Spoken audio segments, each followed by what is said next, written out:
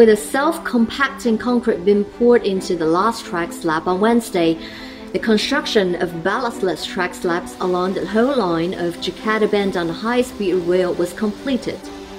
The total length of the ballastless track section is 85.3 kilometers, accounting for 60% of the main line.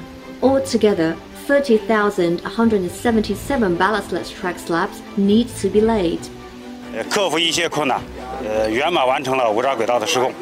雅万高铁无闸轨道的全线顺利完成，标志着雅万高铁全面进入铺轨阶段，为雅万高铁的如期建成通车创造了决定性的作用。 The use of CRTS-3 ballastless track slabs is based on the technology developed by China with complete intellectual property rights. The new type of track slab has the advantages of a simple structure, stable performance, and good durability, and is easy to construct.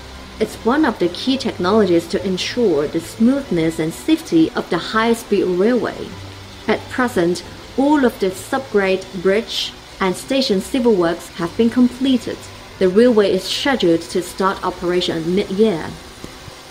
Ya, saya pikir sekali lagi bahwa ini tidak sekedar proyek infrastruktur ya, tapi ini adalah benar-benar proyek yang akan merubah peradaban di Indonesia. Dan saya yakin kehadiran pihak Tiongkok di Indonesia ini menjadi satu dorongan bahwa ini menjadi bagian kerjasama yang lebih erat lagi. The high-speed line, a landmark project under the China-proposed Belt and Road Initiative, connects Indonesia's capital Jakarta and another major city, Bandung. With a design speed of 350 km per hour, the railway will cut the journey between Jakarta and Bandung from over 3 hours to around 40 minutes.